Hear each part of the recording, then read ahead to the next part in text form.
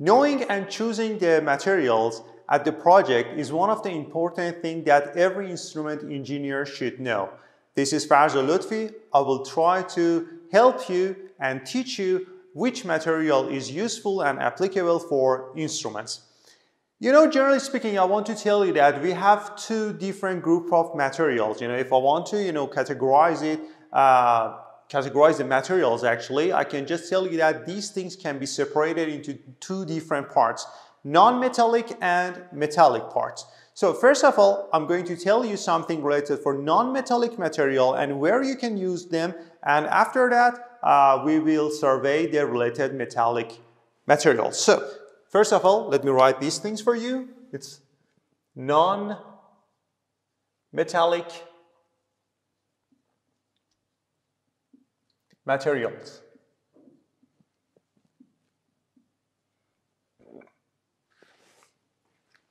As a kind of example for you, I can tell you that one of the most popular and common material in this category is GRP. It's GRP. Actually, GRP stands for glass reinforced polymer, or it is often said as plastic too. So this material is really strong and it is usually used for cable tray, and even you can find it for constructing the box of some junction boxes at the site. As I told you before, this material is totally strong and has enough and adequate stamina against many things, such as, for example, humidity and the shining of the sun, rains, and many other things.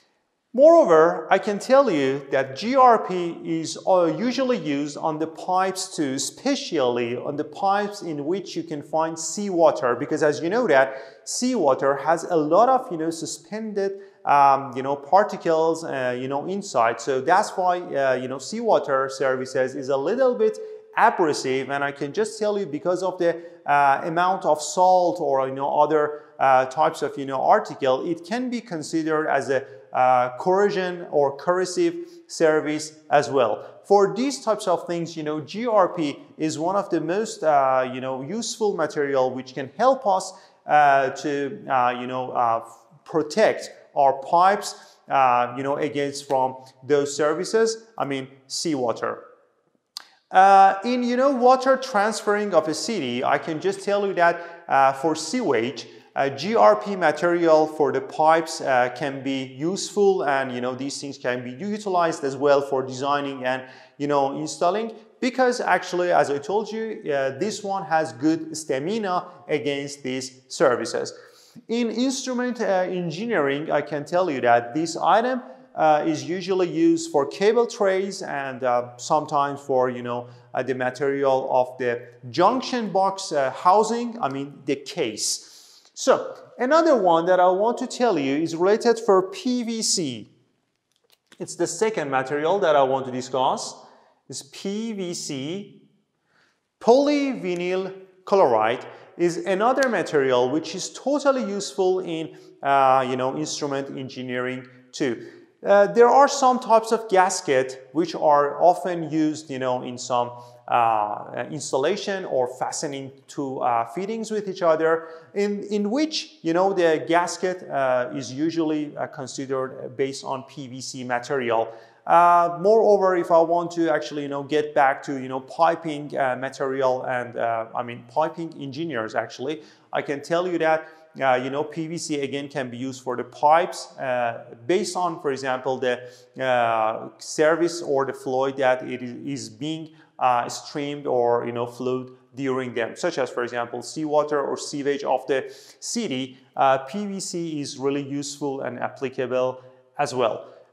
For another example that I want to just clarify it for you more, I can just tell you the outer sheet of a cable, instrument cable, is always produced based on PVC material, except from the things that, for example, we sometimes, face or confront, at the site. I can just tell you that, generally, we can use PVC for the outer sheet of the cable. Unfortunately, PVC has some types of, disadvantages and, drawbacks too. For example, if you just put this one, under the sun shining, you can find that, with the passage of time, there are some scratches or, some types of, crash on the PVC material too, because PVC actually can tolerate around just 70 or maximum 75 degrees of centigrade, and if you just raise the temperature around of that, you can find that it's a little bit deformed, or actually you can find some changes in the shape of the material as well.